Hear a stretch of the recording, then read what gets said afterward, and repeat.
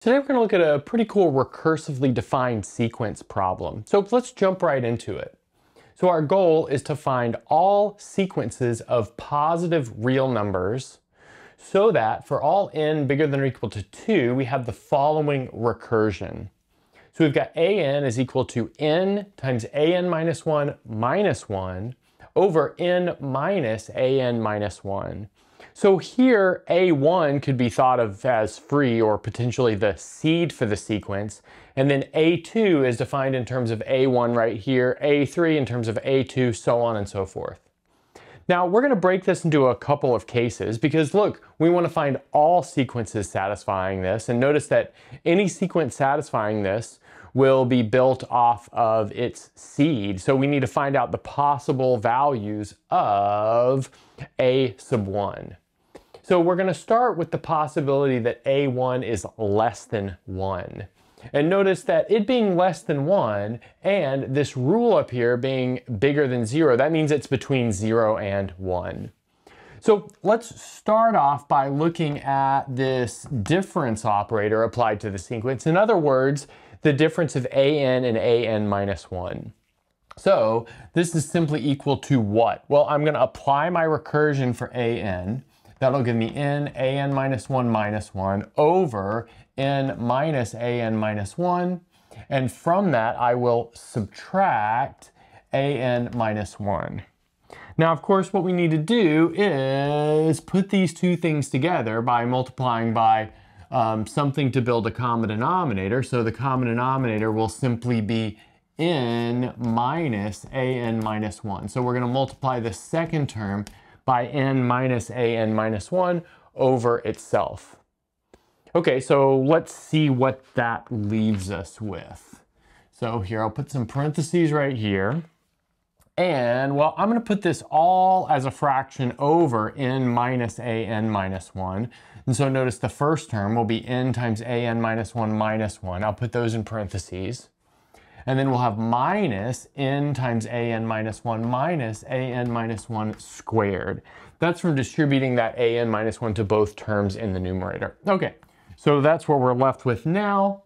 Now, it's pretty easy to see that this term here and this term here will cancel, and we'll be left with the following expression. An minus 1 squared minus 1 over, let's see, n minus an minus 1.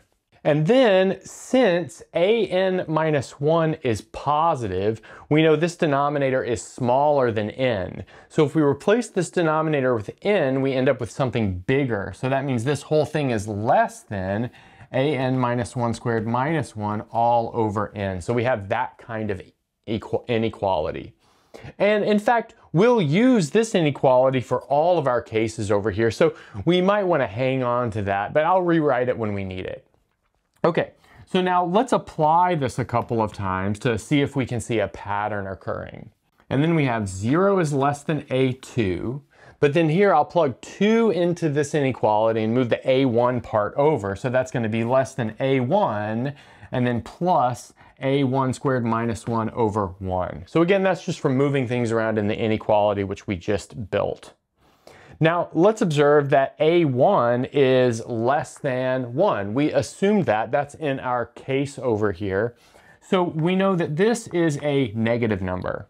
So since that's a negative number, we're adding it to A1. That means A2 is less than A1, and A1 is, well, less than 1. And now let's observe that we can keep going with this. So 0 is less than A3, which is less than A2 plus A2 squared minus 1 over 2. But then again, that A2 squared minus 1 over 2 is less than 0. So we add that to A2 and we get something less than A2, which is less than A1, which is less than 1. So let's observe that this string we're building has the following structure. And I guess you could carefully prove this with induction, but I'm not going to worry about doing that. We have 0 is less than an, which is less than an minus 1, so on and so forth, A3, A2, A1, and finally all of that is less than 1. So we've got this monotonic decreasing sequence of numbers.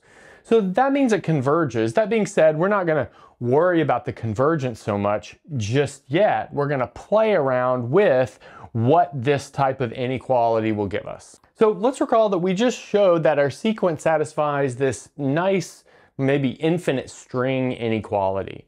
We also had this an minus 1 could be written as that expression over there on the right, well, as an inequality. Now we're going to take this inequality and rewrite it by replacing n with n minus 1 or n minus 2, so on and so forth. So let's see, if we replace n with n minus 1, we get an minus 1 minus an minus 2 is less than an minus 2 squared minus 1 over n minus 1. Then if we replace n with n minus 2, we get an minus 2 minus an minus 3 is less than, let's see, an minus 3 squared minus 1 over n minus 2, and so on and so forth. So let's see, down here we'll have a3 minus a2 is less than a2 squared minus 1 all over 2. And then finally, let's see, 2 minus a1. We already worked with this one. That was a1 squared minus 1 over 1. But now I'd like to observe I can use my string inequality here to replace all of these a sub whatever with a sub 1. And that will push all of this larger because a1 is bigger than all of those. So this is in fact less than a1 squared minus 1 over n. This is less than a1 squared minus 1 over n minus 1. This is less than a1 squared minus 1 over n minus 2. This down here is less than a1 squared minus 1 over 2. And then this is, well, equal to a1 squared minus 1 over 1. But now what we'll do is sum up this inequality. So we're going to add down this left column. Notice in the end we get an minus a1, and then we're going to sum down that right column, and notice that there was a common factor that we can factor out of all of this, namely a1 squared minus 1. And we're left with something called the nth harmonic number, so a half plus a third plus 1 plus all the way up to 1 over n. Okay, so we're actually almost done with this case, but I need a little bit more room, so let's bring that up and finish it off. So everything we've done so far is built up to the following inequality. We have an is less than a1 plus a1 squared minus 1 times this nth harmonic number. Okay, so now I'm going to use this following fact, and that is we know the limit as n goes to infinity of 1 plus half plus third all the way up to 1 over n is infinity. This is a well-known divergent sequence, or yeah, sequence of partial sums of the harmonic series, I guess I should say. But what does that mean? Well, and that means that there exists a natural number, which I'll call capital N, where we can make this thing as big as we want. So how big do we want to make it? Well, let's pick this capital N so that for all little n bigger than or equal to this capital N, we have, let's see, 1 plus a half all the way up to 1 over little n is bigger than a1 over 1 minus a1 squared. So that's how big we want to make this. So in particular, this inequality holds if we write 1 over capital N for the 1 over n there. Okay, so now we're ready to finish this thing off, and I'll finish it off just with an observation, and that is that a sub n, and this is for all n bigger than or equal to capital N, is less than a1 plus a1 squared minus 1 times a1 over 1 minus a1 squared. So we just replaced our harmonic number with this a1 over 1 minus a1 squared. And you might say, well, the inequality looks like it's going in the wrong direction. But in fact, it's being multiplied by a negative number right here, so it is actually going in the correct direction. Okay, but notice that when these two things cancel, we pick up a minus sign. And the a1 minus a1 is 0. So let's observe that we have an is less than 0 for all n bigger than or equal to this capital N that we chose up here. But of course, that contradicts our rule up here that this has to be a positive sequence. So that means, in fact, it is impossible for a1 to be less than 1. Okay, now let's move on to the next case. So we just showed it was impossible for the first term of our sequence to be less than 1. Now let's see what happens if it equals 1. And here we're just going to explore a little bit. So notice we know that a2 will be equal to 2 times a1 minus 1 over 2 minus a1. But of course, we're assuming that a1 is 1, so we can just make these replacements here with these numbers being equal to 1, and you see we've got 2 minus 1 over 2 minus 1, which is of course equal to 1.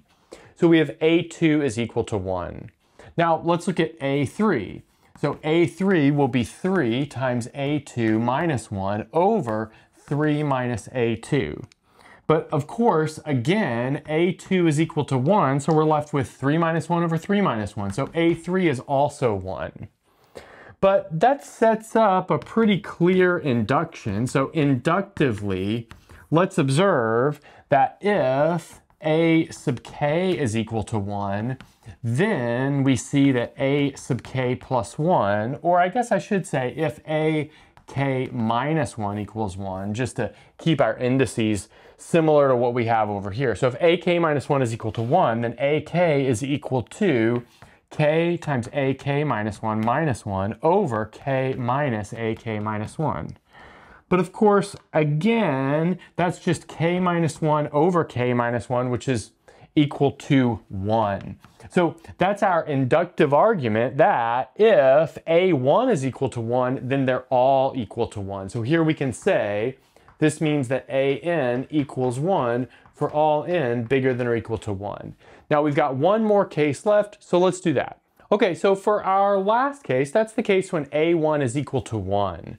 Now I'd like to observe that if we set bn equal to 1 over an for all n bigger than or equal to 1, we've got a new sequence. It's kind of the reciprocal sequence of our original sequence.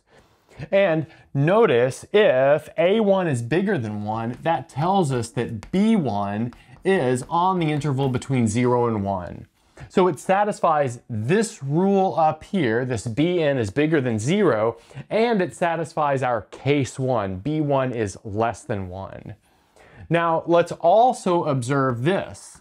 Let's look at bn, which is 1 over an, and that can be written in terms of this stuff over here. So let's see, that's just the reciprocal of this. So it's going to be n minus an minus 1 over an minus 1 minus 1. Of course, if bn is 1 over an, then an is 1 over bn. So that means that we can take these and replace them with 1 over bn minus 1. So 1 over bn minus 1. But that sets up a nice calculation. Let's just multiply both sides or both parts of this fraction by bn minus 1. That's going to leave us with n bn minus 1 all over n minus bn minus 1. But that's the same recursion that an satisfies. So let's observe that bn satisfies our setup right here and b1 is less than 1. But we just showed that there is no sequence that satisfies that in our case 1. So that leads us to a contradiction as well. Meaning the only sequence that satisfies the setup that we have is the constant sequence an equals 1.